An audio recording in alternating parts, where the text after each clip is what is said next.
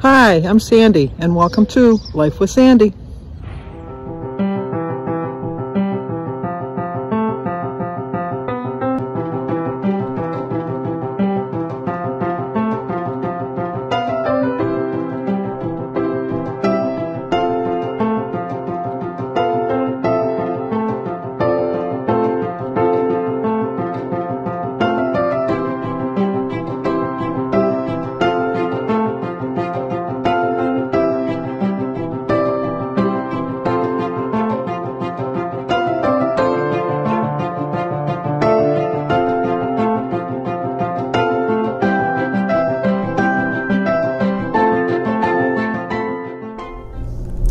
Well, good morning, and it is good morning. It's very early. Today is Thursday, May 5th, and we do have a birthday today. Is Donna Adams' birthday. Happy birthday to you. Happy birthday to you. Happy birthday, dear Donna. Happy birthday to you. Cha-cha-cha. Well, I hope you had a great birthday, Donna. Thank you for having such an easy name, because now we are moving on to a difficult name, and I'm going to pull over because I think I wrote it down, the pronunciation, hopefully. Lori, you knew it was coming. You knew it was coming, Lori. K-A-R-A-N-A-T-Z-O-G-L-O-U. Now, last year she did tell me how to pronounce it, and I thought I put it in my calendar, but I forgot. So, Lori Kara-Anazogala. Lori, it's your birthday. You knew I was going to mess up your name. You knew it. Happy birthday to you. Happy birthday to you. Happy birthday, dear Lori. Happy birthday to you. Cha-cha-cha. Well, I hope you have a great birthday. At my opening, you saw I had a Band-Aid on my chin. I have reached the stage where I'm past plucking, and I make no apologies for it. I shave my chin. I have so much hair. It's just ridiculous. I would be all day, every morning, at least an hour, plucking all those damn hairs. So I just use a little Bic, which reminds me, when I'm on my way to Kroger's, I got to get some more razors because it's dull, and it chipped me out yesterday. So I had the Band-Aid on all day yesterday, and then I took it off last night, and it started bleeding again. So I thought, I'll put it back on. And I completely forgot it, and I'm walking around pretty as you please with a Band-Aid on my face. Not even caring. I don't really care anyhow. Obviously, I don't care. I tell you, I shaved my chin, the hairs on my chinny chin. I was the the inspiration for Little Red Riding Hood. Oh, my grandma. What a chinny chin. How much hair you have on your chinny chin or something. Isn't it from that? I know. So, oh, what big eyes you have. Oh, what big teeth you have. But that. A bird just attacked my windshield. I had to get that cleared off before it got dry. It's like, the nerve of them. But anyway, so that's why at the beginning of my video I had a Band-Aid. It's not like I had a cancer removed or anything. Why is that on? So anyway, I didn't think I'd have to do grocery haul this week, but I went in there to see what I was going to make for breakfast, and I don't have any berries. None whatsoever. Not one. Not a single berry to be found. And then I was looking at my spinach, and it's kind of wilted, so I need to get some spinach. And I had the last of the salad the other day. When we had our family dinner, I made a salad. So I got to get some of that. And then Jim needed some lunch meat for his lunches. And razors, so I don't cut myself again. Because I literally did cut myself shaving. And then I think I got to get some soap. But anyway, I'm going to give you a sneak peek of my bathroom renovation, because I really would like your opinion. We have the stool, the shower bench, or whatever you want to call it, done that matches the tile on the walls, and we just had our sink counter put in, and they had told me that they think I have a big enough piece left that I can put it on top of the bench, just on top of the bench, on the seat part of it, so it would kind of tie in the two. I'm going to have glass shower doors that you can see right through, so you'll be able to see it. But I'm undecided. I don't know what I should do, because part of me wants to leave it like it is because I really like it, but then there's all those little grout lines that I got to worry about cleaning all the time. Whereas if I put this, it's one flat sheet and it's just one quick little wipe down. But I'd like your opinion. Let me know. Which one would you choose? Keep it the same or put a match part of the piece from the countertop on the bench? So here's a little clip. Let me know.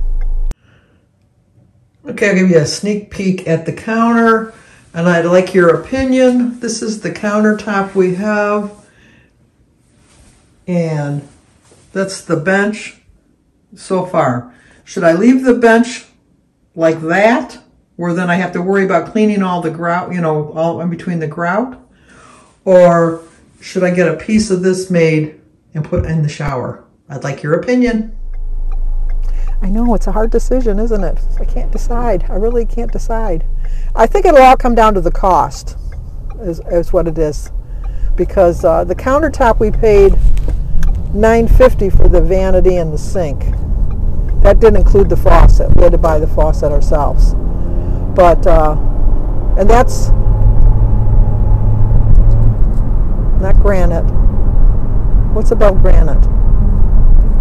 Not granite, and it's not marble.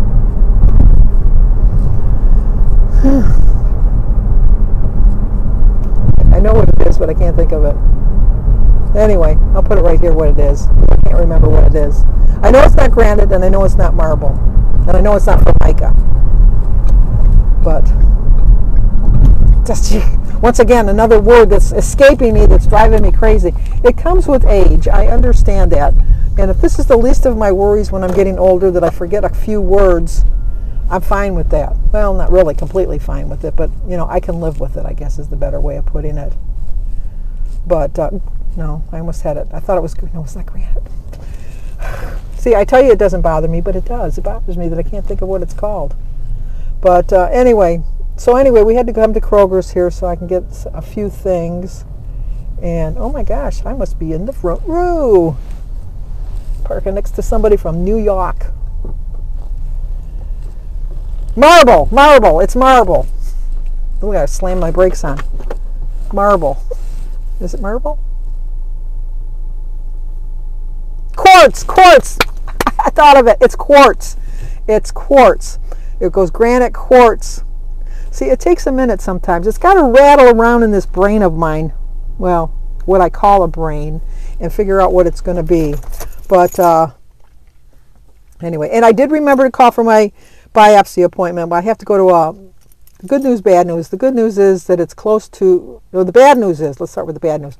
The bad news is it's a lot farther than my comfort zone, so Jim's got to bring me, and he's going to have to wait, because it's like 45 minutes away, because I have to go to a hospital to do it, not to the mini hospital that's by me.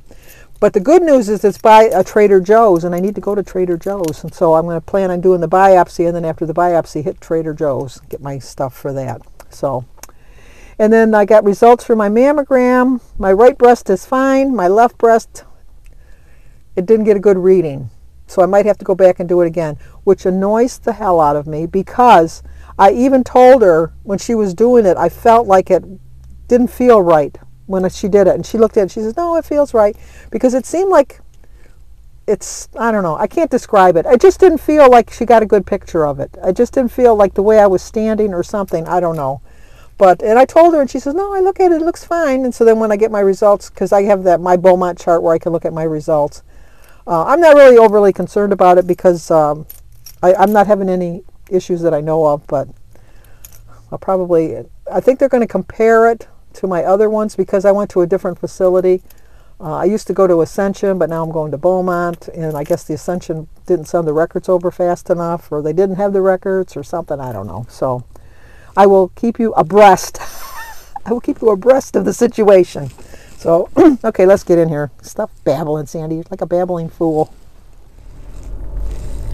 Well, I spent way more than I wanted to.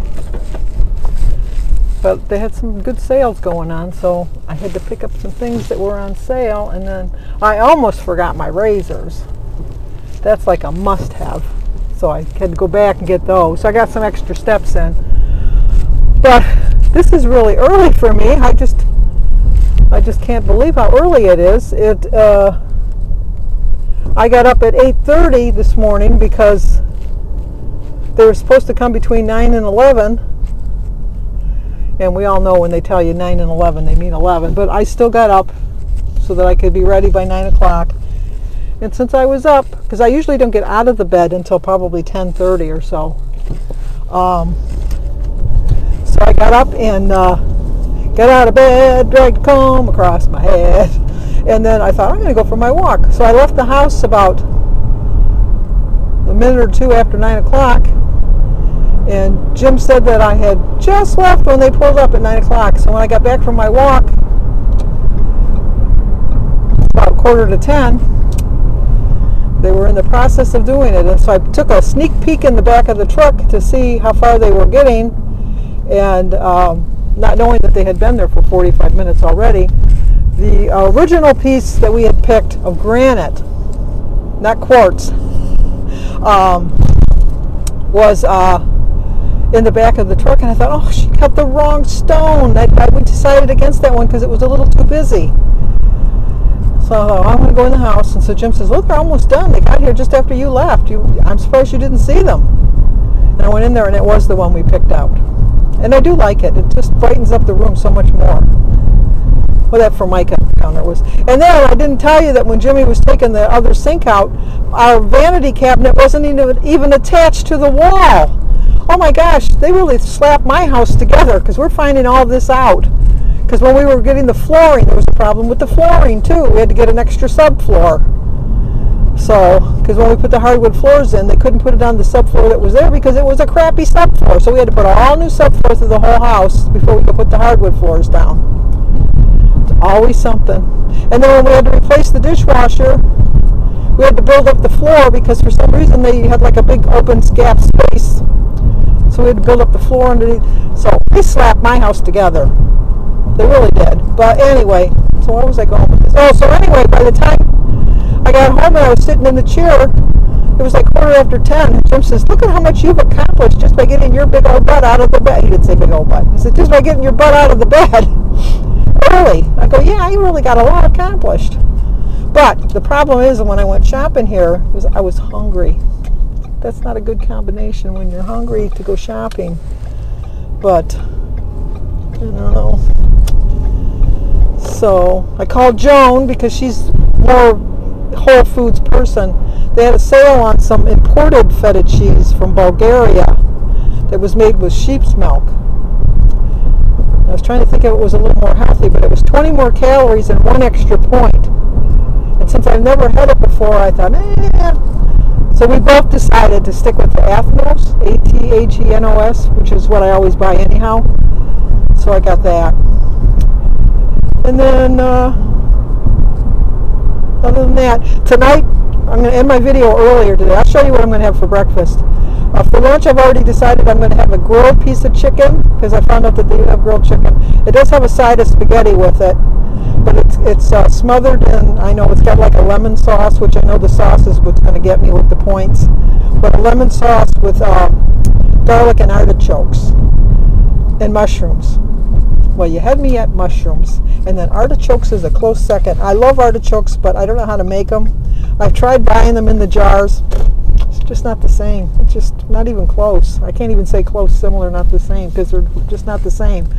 So whenever I go to a restaurant, if they have artichokes on the menu, I always order artichokes. I always remember when I was working at Polo's Market back in the 60s, and mostly Italian women bought it. Because it was mostly Italian. We lived. The market was in an Italian neighborhood, so it was mostly Italian ladies that came in to buy their stuff. And there was what do you call it? They always bought all the artichokes. They bought tons of artichokes. But the only thing I hate about them is if you didn't grab them just right, you pricked your finger and it hurt. So you had to really watch them. But we had one little Italian lady that came in. She was the sweetest, sweetest lady. So sweet, so sweet. But I don't know if she was scamming me or if she was just really poor. I don't know. But she always wore the same clothes. Always looked really poor. Really, really, really, really poor. and she she would open up her little change purse, because she always had her money in her change purse, and the change purse looked like she got it at her first communion. She was like 90. It looked like she got it at her first communion. And so she would open up her thing, and she would, like, you know, like, she bought the dented cans, and she bought like the loose grapes, you know, like when people like would only pick so many grapes and there'd be loose grapes. We always sold the loose grapes cheaper. She'd buy the loose grapes. She'd buy like the bruised fruit all of the time. But I'd always see her walking around and putting stuff in her purse. Like, well, you could buy sticks of butter back then. You didn't have to buy the whole pound. And I would see her open up the butter and put like a stick of butter in her purse. Or she would take like a canned good and put it in her purse. I knew she was stealing. And I know. I'll probably go to hell for doing this. But I only rang up every other item on her order. I just really felt that she wasn't scamming me. And if she was, she did a good job. She should win an Academy Award. But I just felt that there was so many people buying the top of the line foods and stuff like that, and maybe I don't know. I'll look for her in heaven. Say, did you scam me? But I just feel better that I did that, because I just think that we had so many people that would, like, well, we have a dozen oranges, and then you'd count them and there'd be 17. I'm thinking, oh, okay, I could see if you thought that you had a dozen and a half, or if you had a dozen and you maybe had 13, maybe 14, but 17 and telling me you have a dozen, I don't know. We got a lot of those scam artists. Those were obvious scam artists, I guess. But anyway, tonight, like I said, we're going out. Jamie, Samantha's daughter, is graduating from nursing school, so we're going out to dinner tonight to celebrate her achievement. So I'm going to show you my breakfast, and then I might close it out after that. I don't know. I have to decide. Jim and I have a little bit of running to do. I might take you with us. It's a long video right now as it is, but we'll see how it goes. So, okay, now I got to lug all these in because Jim is not home. I planned poorly. I chose poorly, as they said in Indiana Jones in The Last Crusade, because now I got to lug all this stuff in myself. Okay, I'm going to have some egg and some berries. I know I've been kind of avoiding them, but I want to have some today. So it's 2 points for my English muffin and 1 point for my Laughing Cow cheese. So that's 3 and 4 points for an ounce of cheese. So it's a 7-point breakfast with my cup of tea. One of my subscribers had asked about this Fridge Smart, Rubbermaid Fridge Smart container. I swear by them. My vegetables stay way longer. My berries, if I put a little piece of paper towel underneath that little green colander and put them in there unwashed, they'll last up to 10 days. Okay, we're on our way to the plumbing supply store. Right, Jim? Exactly. Any words of wisdom? Not today. Well, he's been full of too much wisdom lately, has he? Oh, well, let's get going. Well, we've been to 2 plumbing supply houses, and neither one has what we're looking for. The part was put in 1998. Yet another part hard to find. So now we're going to go in our old neighborhood to a place that we know where it's at, that supposedly might have it. So let's go check it out. Well, we went to 3 different plumbing places, not close to each other either. We probably spent another 2 hours looking and didn't come up with anything, only to find out that there's one that's not that far from our house that they think will carry it because it's the Kohler brand, and that's the plumbing device. You got to stick with Kohler. And every single one of the shops told us the exact same thing, so I don't think it was a scam. But I'm getting ready now to get going for Jamie's graduation. So if you're new to my channel, please subscribe, leave a comment, hit the like button, share if you think somebody might like to see it. As always, stay safe, and I will talk to you guys tomorrow.